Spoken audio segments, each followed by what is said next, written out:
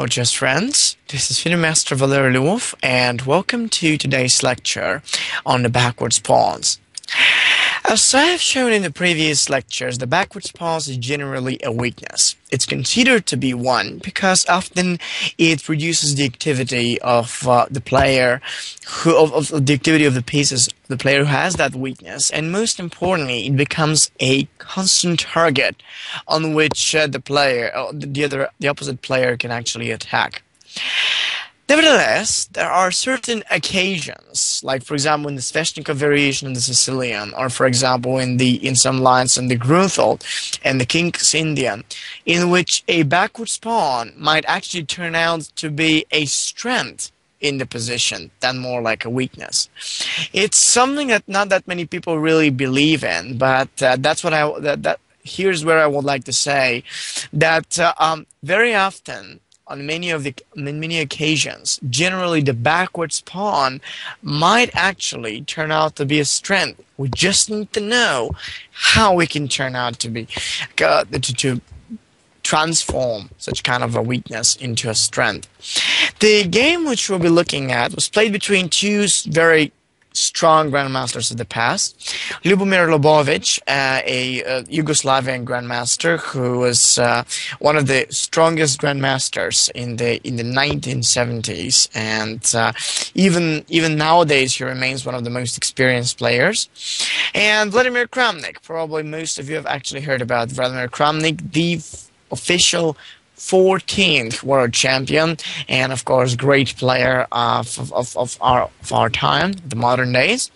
So I believe that this game is a unique example of utilizing the strengths of a backwards pawn, and especially it shows quite instructively how the backwards pawn may not be a weakness. So let's take a look at the game. Ljubovic had the white pieces, and he basically started with the move of d4, after which Kramnik played the move of knight f6, and after c4, e6, knight c3, and bishop b4, we got the Nimzo-Indian defense.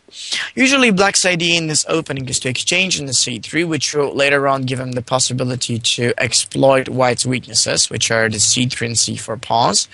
On the other hand, white can utilize that time to exploit his pair of bishops advantage and probably transfer his ideas in the center, where he can get stronger center and eventually powerful control. Anyway, after bishop b4 in the game, white played the line with queen c2, which is a smart line, because now in case black's bishop takes on c3, white may not need to double his pawns, but he can actually recapture with the queen instead. And here black castles short, and a3. Now, basically this move of a3 is pretty interesting. I have different opinion about that though, and this is that every time when black plays a3, no matter that he's forcing the exchange of the dour squared bishop that black is having, still that's a kind of waste of a tempo. And to a certain extent, the move of pawn up to a3, I wouldn't say that this really loses that much time or anything like that. It's just that I would like to say that this move, I mean in particular the continuation of pawn to the a3, may help black to gain this one single tempo, and after the exchange of the bishop, or bishop takes to c3, queen takes to c3, acquire a very good control of the center and use the time to open up the center, develop his pieces faster, and to a certain extent neutralize the power of the white pair of bishops. So anyway, after the exchange and recapture, black played here the move of pawn to b6, and after white played the move of bishop to g5, black played d6. Now in this line, as in many occasions when black plays the Nimzo-Indian or the Queen's Indian, his intention is to have a decent control of the e4 square. The reason why white plays the bishop on g5 is because he wants to pin on that knight and make it more difficult for black to acquire the control of that e4 square. And in this case, black played d6. Now I believe this is a pretty interesting decision, since the main lines actually that happen in this position are either bishop to b7, with which black just develops the bishop to control e4, or the other line is pawn up to c5, intending to add some further pressure against white's d4 pawn, or even the move of bishop to a6, with which black can probably add some kind of pressure against white's c4 pawn, which seems to be kind of interesting. The line of d6 has its own ideas, however. The main plan of black putting his own pawn on d6 is to get ready and probably place his own knight on d7, after which there could be an idea after knight b to d7 for black to come out with a move like bishop to b7, and later on this kind of a pawn's formation might actually help black to play e6 to e5 very successfully. So like a breakthrough in the center like this might be especially helpful, and after, let's say, some exchanges or something similar, black might get a lot of space and powerful activities down there. Anyway, after d6 in the game, white played the move of f3. The move f3 is very easy to understand. Another alternative is e3, but now what white wants is to get the ability to play e4 in one move, which is going to set him up with 3 pawns put in or very close to the center, which is certainly something very helpful and quite essential. By having these pawns out there like c4, d4, and e4, white isn't only going to control a lot of space and squares around, but also he's going to have possibilities to bring bishop on the d3 and get some other resources, helpful resources towards that side of the board. So that was his main idea. That was white's main possibility. Okay, as soon as white played this variation with f3, black decided to come up with knight b to d7, and white went through with the line of e4.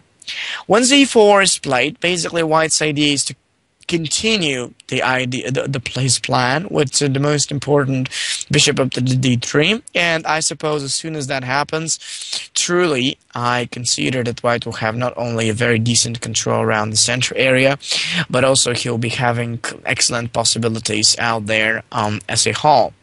So having more space is certainly very important in similar positions that influence everything, control of the different squares, possibilities, and even the resources that white is going to get. So I suppose right now, in general, white wants to get everything as much as it's possible. So after the move of f3 and possibly e4, black played c5. When the opponent isn't that well prepared, it is most important for you to begin a kind of a counterattack around the center. By playing the move of pawn to c5, what black gets is the actual ability to attack directly against white's pawn on the d4, and therefore make it really difficult and harder for white to sustain his position towards the center area. So this is something really important and very powerful. As soon as that actually, as this variation actually happens, now white has a little bit of an issue. The problem is mostly connected with his d4 pawn, and it's not so easy, or let's say so nice for him to manage his ideas. Let's take a look and see how the game develops after that. So after black played the move of c5, white did d6 to c5, and black simply recaptured with b6 c5. Everything is now under command. What we now find, however, is that there is a little issue that maybe black will try to resolve. The little bit of issue here is actually the pawn on the d6 square that black might feel like a little bit of a problem in this position. For example, in case of rook to d1, adding further pressure against this pawn, and so on, it seems like black will be experiencing a little bit of a trouble with this pawn, which will be attacked. Maybe white can set up the, like for example, his queen or something against it, and that's not, that's not so good in the way it goes. So basically, after b6 to c5, the main question that you might have right now is, why did Kramnik really go on that line? I mean, knowing that in this position he's going to receive this type of a weakness, why did he ever actually play this way? Why did you want that? And what we find after b6 to c5 is that he made this with the main idea to quickly develop the pieces. First he made h6 to neutralize the bishop, and what he wants to achieve right now is the opportunity to protect the d6 pawn and use the strength of this. Now, probably one of your main questions that you will be having here is, how could d6 be a strength in that position? It more or less looks like a really bad weakness down there, which can be easily attacked by white. On the first sight, it looks this way. But if we think about it more precisely, more carefully, we'll actually find that this isn't such a bad weakness. It isn't so weak overall. So right now, after knight takes f6 and long side castling, we have a very interesting position. Generally, I believe that after b takes to c, the pawn structure is very special. But when white, when white decided to come out with the long castles, in my opinion, he gets the real weak queen side, and eventually black has the ability to utilize this plan, neutralize white's attacks on the d5, on the d6, and most importantly, carry on with his own counterattack against the white queen side, and especially the b2 pawn, which seems to be pretty weak down there.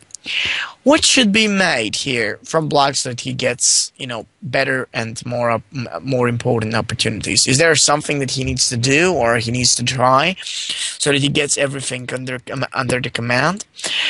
Well, there are a couple of things that maybe he would like to do, but all that I want to say is that in this very moment, white already uses to lose all of his threats and anything that he was making up to that point.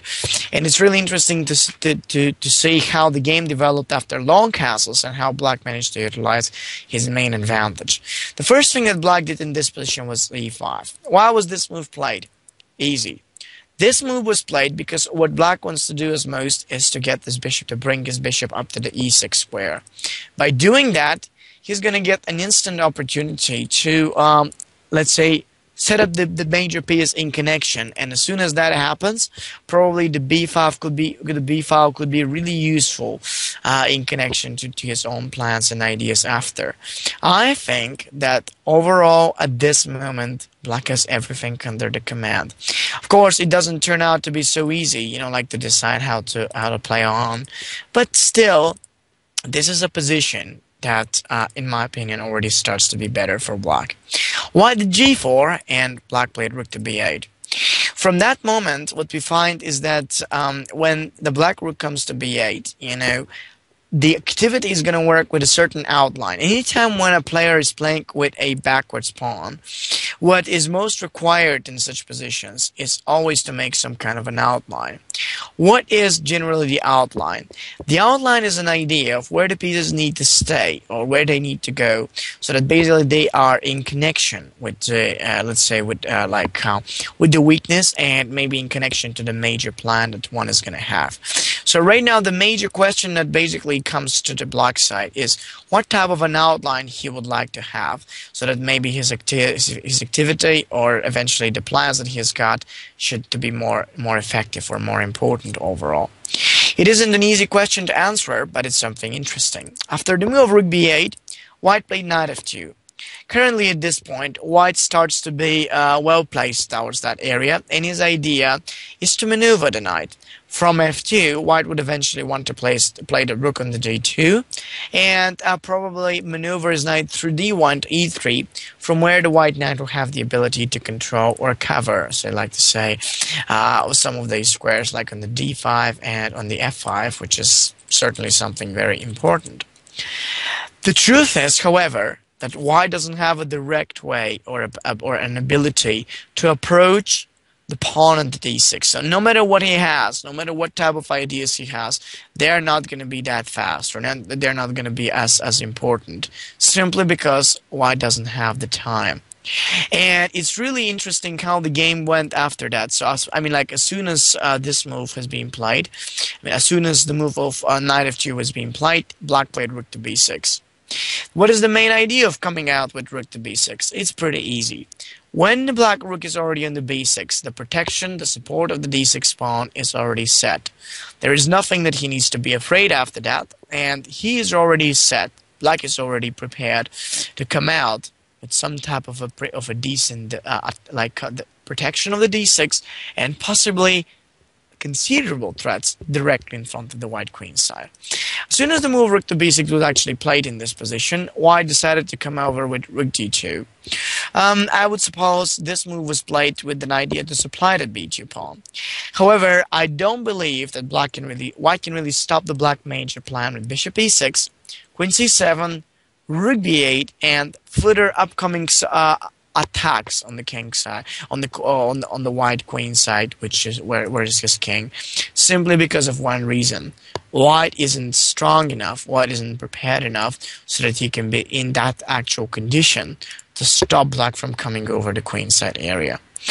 And in this game, basically the further events developed with a tremendous speed. The first thing that black did in this case was to place the queen on the e7. You know, it's very important anytime when you are playing with a pawn weakness. Now, not that I recommend you or I really suggest you to play with a pawn weakness, but anytime when it happens that you have got to play with a pawn weakness just because there is nothing else as an alternative, remember that the best thing to do in similar situations, the best idea to start with, is to put the piece around and try to make sure that your opponent has less possibilities, or let's say less opportunities to directly attack against this. So right now this is what black wants, to eventually try and as much as it's possible prevent white from concretely attacking the pawn on the d6. So after queen to e7, now it's pretty clear. I suppose that white should have continued with playing of h4, though I wouldn't say that his attacks or the possibilities that he has on the king side are really enough. I mean, they seem to be definitely kind of slow right here, and in my opinion, black's own activity on the queen side should go a lot faster and much more powerful. Nevertheless, that would have been at least a bit more purposeful. In the way which it happened in the game, basically what we find is that white doesn't get anything, any kind of compensation or possibilities, and after knight d1 and the move of bishop d6, black simply develops, getting ready to set up his own rook to the b8, add further pressure against the b2, and leave white without the actual possibility or without the actual capability to stay well and probably even manage or try to make some kind of a counterplay. In reality, it doesn't seem like he's in the condition to make any of these, at least up here. So as soon as bishop d6 was played, white did bishop d3, and now black positioned the other rook behind. b2 is already the weakness. It's really interesting how the great masters of the past or the modern time managed to neutralize their weakness by not allowing the opponent to attack it, by gaining activity. See what black got actually at this point. Before he starts anything else, he managed to make sure that white will have no direct or no concrete opportunity to put pressure or directly attack against this pawn. And that was made only by purposeful moves around.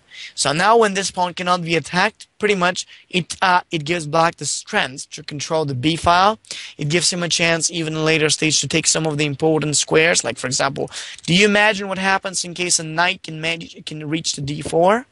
So black simply continued with rook f to b8 with the major threat of rook b3. The only way how white can defend against it is through bishop c2. At least now the b3 square is not under control. Now black played queen to b7. Almost every piece, apart from the knight, is properly set. He doesn't need to be worried about anything. The activity of white is completely taken away, which means that the d6 pawn can never turn out to be a real weakness. The term of a weakness in chess is not so much about used about, like say, certain pawns or something, but often we use this on purpose to say to outline pieces or pawns that can be attacked. Right now, the pawn on d6 is not really one of these. I don't see how white can take advantage and possibly exploit or attack on this pawn directly. So as soon as the black queen came back to b7, white played rook e1, black played the powerful move rook to h7. Why did he play such a move? It looks so unnatural. I mean, like, why does he just bring his own knight on such a backwards position where it doesn't seem to do anything and it's not useful at all? What's the point of this all? The point of placing the knight back there is very simple and quite easy to find, actually quite easy to see. All that black wants to get is the ability to promote the knight on a better square. And what we care about is not so much where the knight will control more squares from, but we care about another type of a question: where the knight will be more purposeful from, because the purposeful position of the knight will actually become most meaningful here That's what black wants to get. And as soon as knight h7 was played, the black knight actually reached a powerful position within only a few maneuvers. Now, after this next move, white's knight is actually parking to a very powerful position after knight h7 to get f7, f8, I mean e6 and then d4 after the bishop is moved. But before that, even before this, he decided to care mostly about the activity. So you see, no matter whether you're playing with a pawn weakness or against the pawn weakness, all the same, what matters most is the idea to have your pieces more effective, more important. What black wants right now is to get his queen more efficient on the spot, because by doing that he's going to leave white with less space or less opportunities to utilize his own counterattack on the center or maybe the king side overall. That was especially helpful. And right now when the black queen comes up to the a6 square, everything is just tremendous. Black has everything: pressure, control, space. Anything that one could ever wish from the black position right now is just available. Black has nothing to worry about. Everything is available. And as soon as the black queen came up to the a6 square with the attack against c4, white found himself only in one situation where he can play bishop d3 and cover the c4 pawn. Unfortunately, even that wasn't actually enough to stop the upcoming problems from happening. In what way? Why it wasn't actually enough to stop black's threats? Just because black doesn't have the time, neither he has the actual ability to do that all. So what black found in this position is that he's in the perfect moment to keep the knight improving. When the bishop actually moves back to the d7, it finally opens the ways for the black knight to reach the key critical square in the d4, and either black can move the knight through g5 to e6 and d4, or through f8, e6 and d4, with which he can utilize this knight as a real monster directly in front of the white position. Sadly, white has no way or particular possibility to oppose against that. So many people would probably ask, okay, how is that possible? I mean, it looks very unnatural, this knight to really reach such a square if white is careful. But really, if we look even more carefully, we'll find that white doesn't seem to be having any ways or direct opportunities to stop that from coming. If the knight reaches d4, then d6 will no longer be a weakness. In fact, it might be only a strength, which will prevent white from attacking. But in reality, there is absolutely nothing that white could do to stop these ideas or the potential activities from coming. As soon as that line has happened, black seems to be in a perfect condition, and white seems to be wondering how he could save his position, because in reality, if I must be honest, if that knight reaches the d4 square, white wouldn't be thinking for an advantage any longer. He'll be thinking whether it's possible at all to save the position. And so, after coming up with a bishop back to the d7, white played bishop f1, and the black knight simply comes up. It's really interesting that during the whole game, white never got a chance or actual possibility to make any problems. And just at the moment where he brings the rooks on the D line so that he can attack d6 possibly, the black knight comes through the e6, and now the main idea is, of course, to reach the most important, the most valuable d4 square, after which white will seem to be helpless actually against the black activity, and the general possibility is starting up with rook to b3 or something similar. Really, I don't think how white will help himself or do anything against this. It's amazing. After coming forth in the way with knight e6, white does not have any way or any opportunity to change the things or try to make some complications. The only thing which he tried to do in here was to attack the d6, but that's just not enough. And as soon as the white knight came up to the e3 square, black already made knight d4. That knight is just a monster out there. White tries to make a similar one, but now after rook b3, white simply resigns because his queen gets trapped. I suppose that the final move of white loses straight away, but now we find that basically, the general thing is that this knight on the e5 is simply amazing. It has extraordinary type of an opportunity, and one of the essential things is that even if white plays the better one, instead of knight d5. If he was going to play king to b1, so that he opens up a flight square for his queen to come backwards to the c1, then even in this case, after rook b3, queen c1, and knight d4 takes f3, white seems to be losing. There is just no way to save the material, to prevent the material damages, and most of the black threats are just quite simple and very straightforward in the way they go. So how did that happen? I mean, many players will probably ask, is that possible for me to actually allow weakness like that and utilize its strengths? Well, yes, sometimes it is possible, but you should know exactly at which point the weakness, like a weak pawn, say backwards pawn, could be a strength. Right now in this game, black was capable to utilize its strengths because there was such an opportunity. So here's my suggestion. When you want to recognize whether a pawn weakness could have certain strengths and important values in the position, then more than just weaknesses, my major recommendation is try to think about whether this pawn may actually help you to control something better. Maybe a square, or maybe a file like the B line, or maybe something which can actually help you to gain additional control. Now, black found himself that after this type of an exchange and letting him by himself to stay with this pawn, he wouldn't be experiencing so much of a trouble just because he's getting the open B file. And the most straightforward strategy with which he started as soon as that position actually took place was to make sure that d6 cannot be any longer under a threat or under some kinds of attack.